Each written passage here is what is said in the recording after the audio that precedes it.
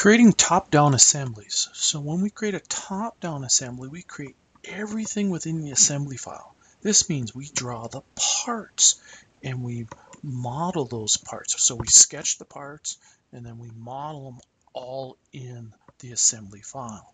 So we're going to create the components in the assembly module. To do that, we're going to come up to the Assembly tab. We're going to go to the Component panel and we're going to go to Create. We click on Create. And in Create, we have the part name. So I might call it something other than Part 1, but we'll have it things like, Bearing Raceway. We choose the template.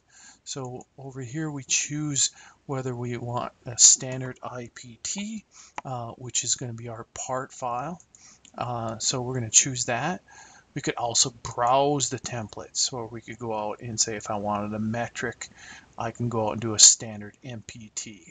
Okay, so we can choose whatever template we want there. We have our new file location. So in these file locations here, I can say, no, I don't want it to be there. I need it to be in this particular folder. Okay, and so I can say, all right, in the file name, I can have whatever file name I want here, and I can edit that, and I can say save.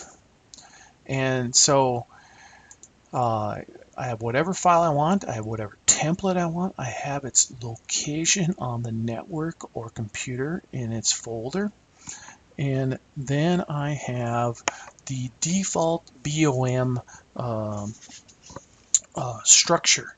And the default BOM is the bill of materials. So when I click on this, you can see I have a variety of choices, and we'll cover this in some of my next playlist of assembly videos.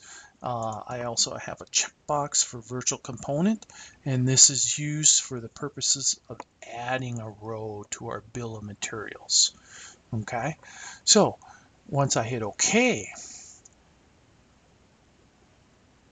now it says select a sketch plane for our base features. So I can come over here and I can pick whichever plane I want to be on my base. So I pick a plane, and now it kicks me into my sketch mode. I can come over here and start my 2D sketch.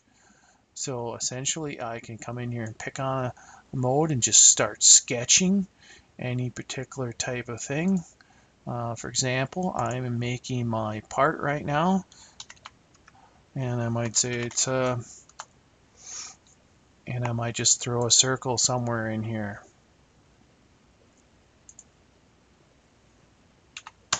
And so now I'm done finishing my sketch. I can come over here and let's say extrude it. And I can come over here and say, oh, we only need 2. And I'll say OK. And so I'm building my parts now in my assembly model. And so when I do a top-down assembly, I have to go up and choose the Create button in the assembly under Components and start building my parts. And then later on, then I can actually start assembling them. But I have to build all of my parts within a top-down assembly. So let's go, and our next video we'll talk about bottom-up assemblies. This is a top-down assembly.